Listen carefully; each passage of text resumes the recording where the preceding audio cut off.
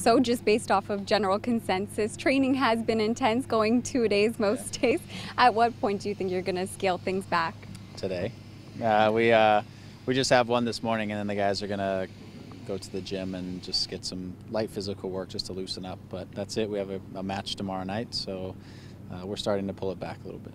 You brought down 36 players here. How do you manage the relationships and the chemistries between your projected lineup for the first team and the USL team?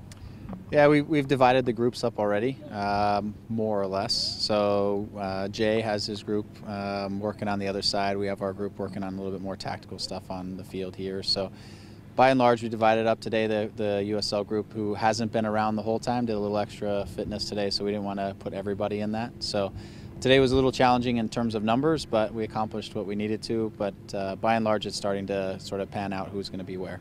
How important is it for development and timing in players like Jay Chapman and Chris Manella? It's great. I mean, for them to train within the first team environment, but also just to get matches week in and week out is huge. One of the biggest challenges in this league has been young players getting consistent minutes, getting 90 minutes in a professional environment week in and week out, and this is that opportunity. And so when they do get their chance at the first team level, then they'll be sharp. They'll have already had some matches under their belt and they'll be ready to step in. So it's one of the biggest things that we as a club have done this offseason was add that program. Just watching here towards the end in the scrimmage, you were really encouraging Mark Bloom to get up in the play. Is that something that you're going to be preaching this year, especially the back line getting into the play, all hands on deck? Yeah, it's our outside backs need to get forward when they have the opportunity. Obviously, we have what we think is going to be a pretty strong midfield and pretty competent with the ball, so that should allow us to get some numbers into the attack from the wide areas. And as they get forward, then they draw attention width-wise, which will open up some space for the inside guys to combine. So that's the idea. We'll see as we get more and more comfortable as we move forward with our tactical play. Then they'll get more comfortable with how high they take their lines. Starting 11 in the scrimmage today, is that the lineup you expect to play tomorrow, like at least the beginning of the game against Oklahoma City, or are you looking at maybe playing some more USL players because of the competition?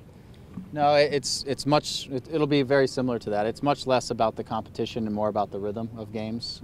We have 4 or 5 games while we're here, so it's more about the timing of things. But everybody will play tomorrow. Tomorrow isn't the most important game of this trip, so everybody will play the game tomorrow. Then we turn around and we play again on Saturday, and then we play again on, I think, Wednesday against New York, and then we play again on the weekend. So it's not everybody's going to play every game. It's going to be, again, more about the rhythm of games as we build into the first game of the season. So everybody's going to get plenty of time while they're here.